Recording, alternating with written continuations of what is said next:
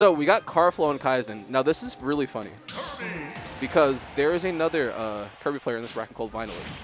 And last time he played Karflo, Karflo lost to Kirby.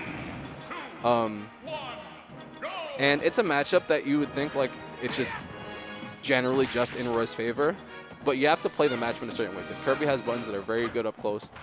And the thing is, if you scrap with Kirby, you might not win. And then Kirby could also edge guard you sometimes for no reason. Yeah, no.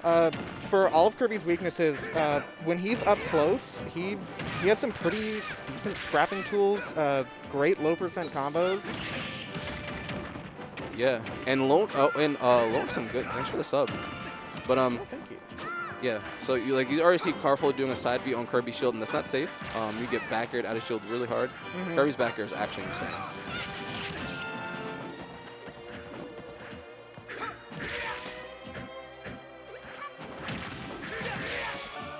Oh, not finishing that side B. And the thing is, you see Karflo not finishing the side Bs because he knows if the side B, if he gets the side B gets shielded, he's gonna get punished hard.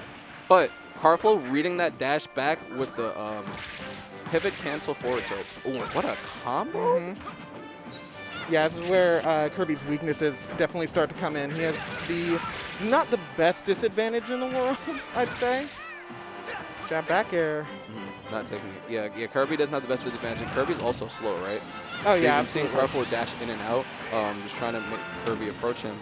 And another thing, Kirby does not have a hitbox on their up B going upwards. Yeah, no, it is easily the worst of the Aether likes uppies.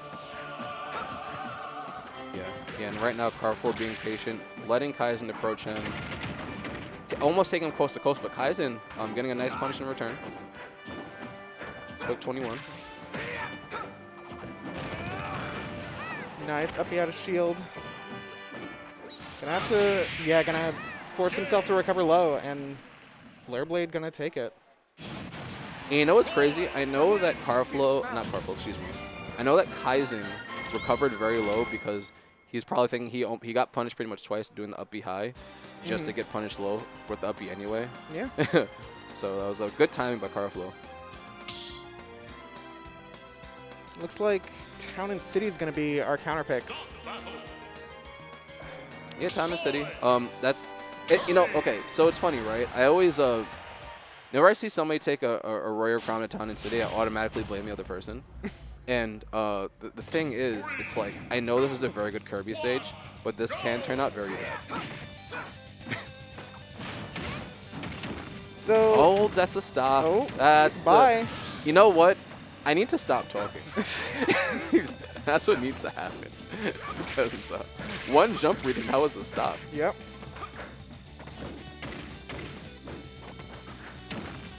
All right, Kaizen getting some started.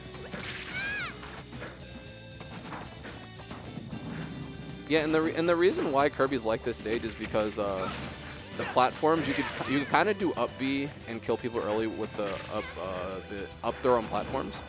And also, you do have the FD portions of it, which is okay for Kirby, right? Kirby doesn't hate FD. Yeah, no, I think because Kirby's jumps are honestly really bad, FD in general, or FD-like stages are pretty good for Kirby, making sure they have to deal with his juggles. Yeah, and Karflo actually almost taking that stock in a very Roy-like fashion on the stage. But Kaizen's slowing it down a bit, right? He's been getting air-to-aired a lot, and that's the one thing Roy wants to get in this matchup, air-to-airs, right? Because since Kirby's floaty, a lot of these mid-percent combos that you're going to get like off of a straight forward air is going to net you a pretty decent percent. That's a crazy tech by Kaizen.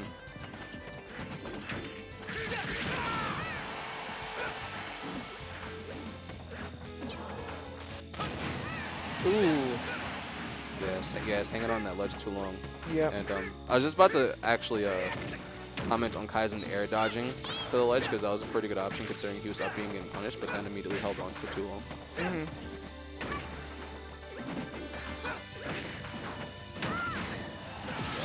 F-Smash is really strong. It's one of Kirby's better buttons. Yeah, I feel like the theme of like a lot of these matches on stream is that like a lot of these characters forward smash are disgustingly strong. Yeah. And Kirby is like one of the biggest offenses, funny enough. Ooh, that could have been a big punish. Good throw combo, but not yet. Yeah, and like whenever that happens in this matchup as like as a Roy player or a Grom player, kind of hold your breath a bit, because at any moment you could get whoopsied to death. Ooh. Finally, Yeah. Kaizen getting something started. Only 14%, and this should be it, yeah. That is so unfortunate, mostly because most of the times I see Kirby's down tilt, it almost always trips. And that's the one time where he needed it to trip. Yep. He'd hit him with 2-0. Yeah, like 1, 2. Yeah, oh my god, almost every time. Oh my god. Even See, and he wanted the to grab. trip. Yeah, he did that because like usually he's just like, yeah, it's gonna trip here. Mm-hmm. And no, didn't trip, and he was already mashing side B, which is, I always say, if you think something's gonna be tree, might as well just mash.